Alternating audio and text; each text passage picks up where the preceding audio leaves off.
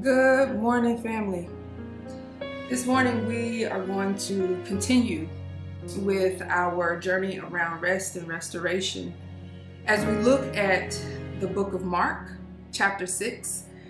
We're going to look at 4 verses 30 through 34. I'm reading from the New Revised Standard Version of the Bible, and it reads as follows. The apostles gathered around Jesus and told him all that they had done and taught.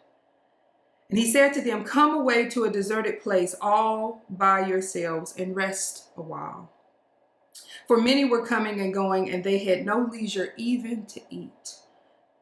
And they went away in a boat to a deserted place by themselves. And now many saw them going and recognized them, and they hurried there on foot from all the towns and arrived ahead of them. As he went ashore, he saw a great crowd, and he had compassion for them, because they were like sheep without a shepherd, and he began to teach them many things. The grass withers and the flowers fade, but the word of our Lord stands forever. Putting our crowded thoughts to rest.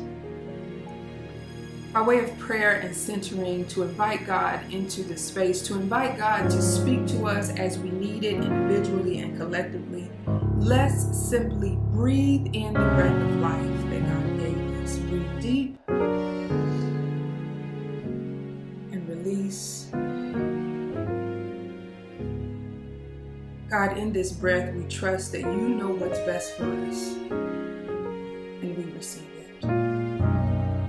In Jesus' name, amen. So some of the scariest moments I've had behind the wheel on the road are moments that I have heard many others recall having had themselves. It's the moment when you arrive at a destination and you can't remember any, or you remember very little of the drive.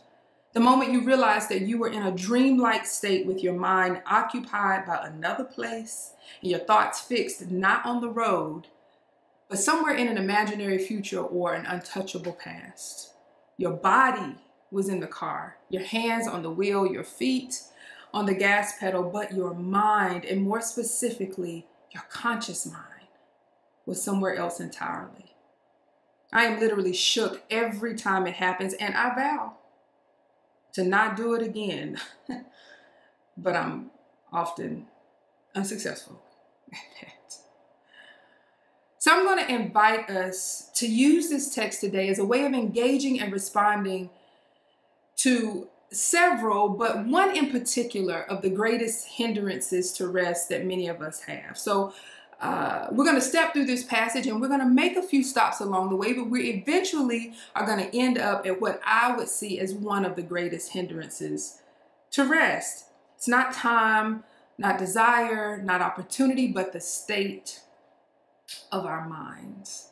Rest is not just the location or state of your body and environment, but also the state and location of your mind, which impacts your emotions.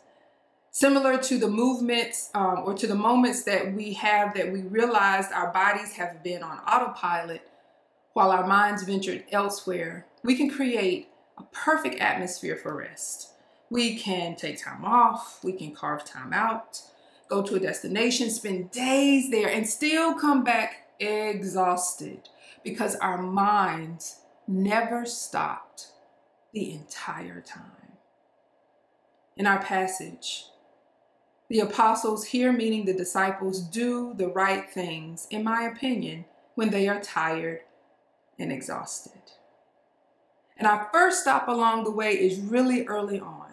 The first thing they do is they trust Jesus enough to be honest with him.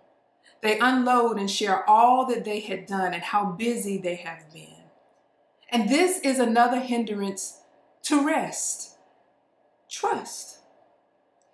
It is, or resting is to trust God that if we are obedient in resting, that we will get done all we need to get done when rest is over. So I'm reading this book right now in which one of the characters has a unique ability in the school that he attends. But because he believes he is the only one who can stop the evil coming to harm others, He exhausts himself staying up around the clock to defend everybody. But in one of the battles that he has with a foe, he is so exhausted that he mistakes the nature of his foe's strength, and his strategy to take the monster down actually helps the monster to thrive. His friend who comes searching for him, who is worried about him, notices that he's missed the mark, joins the fight, and defeats the foe. Afterward, she demands that he stop to rest, because not resting meant the very thing he believed his call to be was compromised. We need rest, which means God created us to have regular cycles of rest, so much so that God modeled it even though God didn't need it. To not rest is to say to God, we don't need something God says we do need. It is to compromise any call we have or work we must do.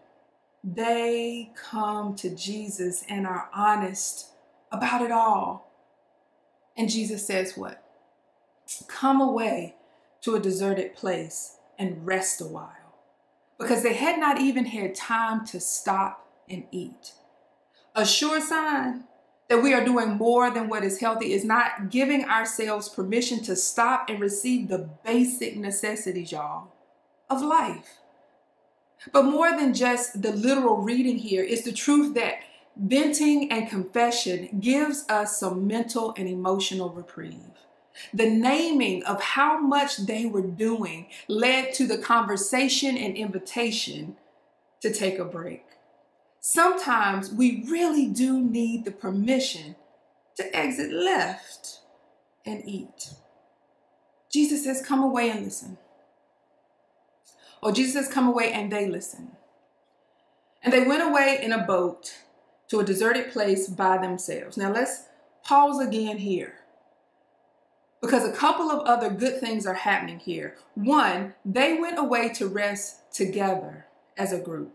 Now, there are certainly times when we really need to be alone, but here we see that rest can also come while in the midst of mutual relationships, more specifically, friendships. Life is far more exhausting when it feels like you're the only one exhausted. Mutual friendships means having people who love you and who can also pour into you, and not just you pouring into them. It means that that you have people who understand, who get it, even if not fully, but that it's an important part of who you are for them to sit, to be able to listen, to understand, to seek to hear you. But it is also an important part of us being held accountable. So if we are going to rest, we need to be accountable to friends, to people, to ensure that we're actually resting, particularly if we do not have a practice of resting. How often have you asked others specifically and explicitly to hold you accountable to rest? How often have we asked others to hold us accountable for anything explicitly? But really, how often has it been for the rest that we need? So it is no secret that I have a group of girlfriends that I purposely covenant with in a sacred way. I had similar circles wherever I lived, even when I was there in California with Reverend Ronay and several others, and we openly admit to pastoring each other. But of my closest friends, there are some things I know they will understand when I call, but I also know that they know me and love me enough to tell me about myself. There is a trust there that requires I be vulnerable with them, that requires the investment of time, that it requires that I spend time with them. I have allowed myself to be known by them, good, bad, indifferent, right? And I'm willing, because I trust them, to be influenced by them. Are you making room for friendships to be nurtured and cultivated? Is the desire for healthy mutual relationships a steady part of your prayer life? There was a trust of friendship among these apostles and Jesus. They were honest. They leaned in with those who got it, who understood it, and they trusted Jesus enough to be influenced by his suggestion that they leave, eat, and rest. And then it says that they got in a boat to go to a deserted place, which means they had to take up the anchor or release the rope tethering the boat to the side of the bank or shore. The boat had to move from one location to another. Now, many of you know Pastor Jocelyn, who pastors The Way LA, who is also a licensed social worker. And she shared with me last year that she had to develop rituals of transition during the day because she was working from home in the middle of the pandemic. She's given me permission to share this example in case you're wondering. Her mind, as many of our minds do, needed a clear shift from workspace to home/rest space, even though the location would not change. This helped her end her workday and begin her downtime more fluidly. Now, I see that as being akin to taking up the anchor of a boat or untethering a rope to move from one place to another. In some cases, physically, like when you go on vacation or a getaway, but more commonly, mentally in our minds, marking a transition from one mind state to another is very important. They transition and they travel across water to what they thought would be a deserted place, away from all the people and crowds. But look at what it says.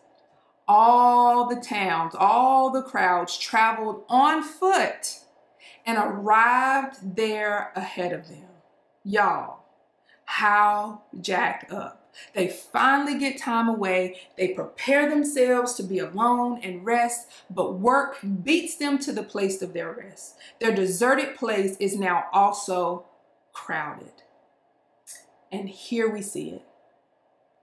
Y'all, they had been working nonstop so much that the people that they served were accustomed to having access to them without boundary. They did not have the boundaries necessary to support them being able to take a break. And our minds are similar. We can have patterns and practices for better or worse that are normalized, modes and patterns of thinking that we automatically default to. And along with those thoughts come emotions and often the disruption of rest. This happens to me often in seasons of stress where I am worried or concerned about a specific situation working out, and I will begin to see a disruption in my sleep, waking in the middle of the night, running it over and over needlessly. We can do all the right things and still not rest when we finally take the time to, because we are thinking about what we didn't get done, what we are afraid won't work out, how much time it will take to catch up. The crowd of our thoughts often beat us to our deserted place of rest. And how great it would be if we could just turn them off, shut them out, lay them aside. If we are not practiced in the disciplines that help us to do that in a healthy way, that probably just isn't going to happen. But perhaps this passage has a little more to offer us. Two quick things. First, the passage says that when Jesus saw the crowds, he had compassion for them. Whoa. I was confounded by this, y'all, because I wanted Jesus to simply send them away, get angry, fuss, but compassion? And I realized how often I do get angry with myself for the loop of thoughts that I just can't seem to shake when I really need peace, when I need to not think about work or not worry about something working out or not beat myself up about my shortcomings. I get angry and frustrated because I know the process won't change anything, but rather will only serve to create more mental and emotional stress. But despite knowing that truth, I still can't make myself stop. So then how? How, Lord, do we get to a place of rest and actually rest even our thoughts? Well, perhaps it begins with compassion. Compassion is empathy or sympathy and a desire to alleviate suffering. The Dalai Lama says that compassion is the deep radicalism of our time. Jesus had compassion for them. What if rather than wishing or believing we can outthink our thoughts or further outthink the many emotions that arise with our crowded and unwanted thoughts? What if we have compassion?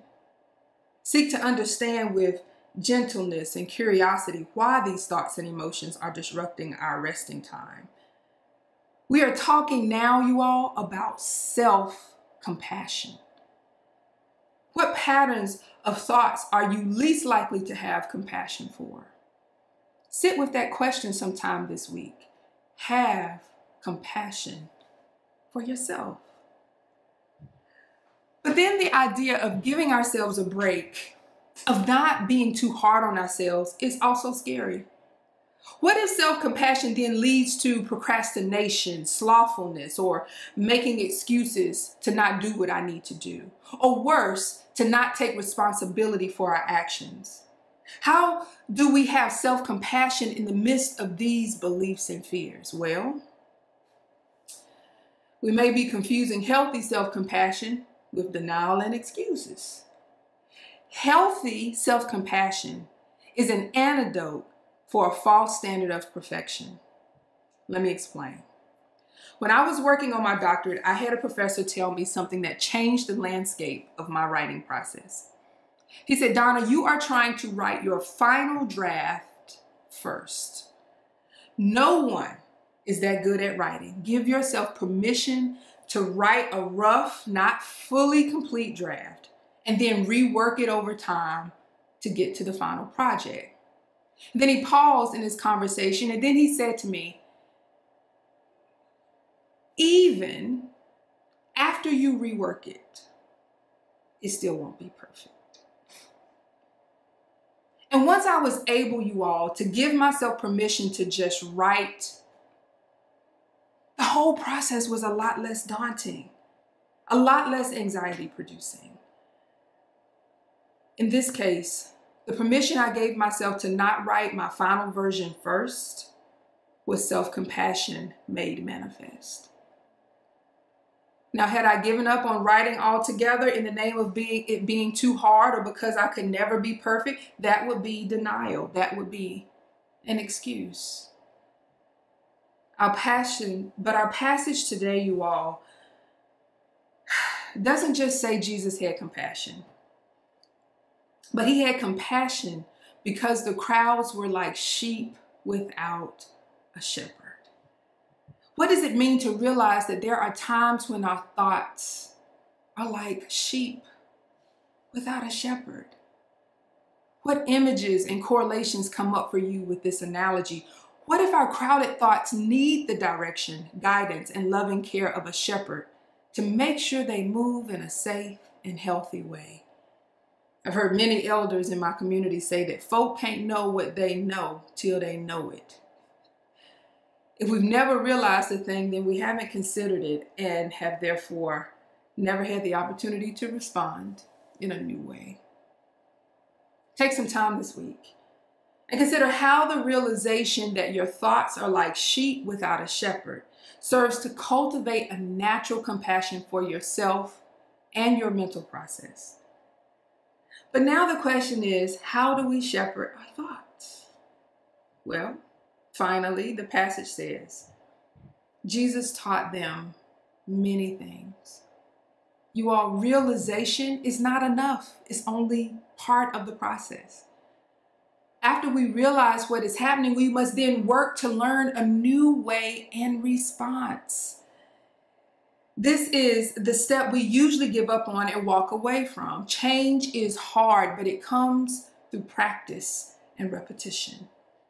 There isn't just one thing we must do to learn how to shepherd our thoughts. We must help create space for rest. We must engage other people and allow people to walk with us and be accountable to people. And some of us actually have to have a little bit more help, right? We have to actually sit and spend time with a person or a professional over time that can help us do these things. So there isn't just one thing we must do to learn how to shepherd our thoughts and to help create space for rest, but many things. Jesus taught them, you all, many things. This is why compassion must come first. Without understanding and a desire to alleviate our own suffering, we will give up the hard work of change. It means changing over time the way we have often viewed things. It means being open to the fact that there is always more to learn. It means being willing to walk with others from whom you can learn from in community, also known as discipleship, just plugging that in. It means sometimes engaging to disengage and other times disengaging in order to engage. It may mean doing few things very well rather than many things kind of okay. It means trusting that even if your commitment to small, it means trusting that even if the only commitment you can make is to the small things, that's okay because that's all you can give right now. And that small is better than nothing. It means working within our capacity. It means trusting that God is enough, that we can't do it all. So I'd like to invite you into a few things to help you get started. Pop-up practices of prayer and meditation. Take breaks throughout your day. I call these Sabbath moments on a regular basis to welcome God into your thoughts and allow them to pass, even if briefly, to have a full moment with your Creator. Okay, so it doesn't take a lot of time, just these small incremental moments. So even if just for 30 seconds or even 5 seconds, several times a day, when we practice this at times, when we are not stressed, then it helps us to apply the practice when we are. It's like preparing to run a race. We don't wait till the moment of the race to run a long distance, but we build it up over time. Another start may be journaling or engaging in a support practice. By support, I mean leaning into trusted friendships or connecting with others in discipleship as opportunities arise here at the church, or to invite others into your specific process and desire to direct thoughts, into your process and desire to direct thoughts in a healthy way. And as always, the basics are always necessary. A variety of regular spiritual practices, sleep, rest, a healthy or more moderate diet, exercise, Sabbath. These basics make mental, emotional, spiritual room by accessing our physical impact in these areas. It expands our mind capacity, it expands our emotional capacity, and therefore it expands our spiritual capacity through accessing what our bodies need and how our bodies impact those areas. These are the things that begin to help us feel more confident and secure.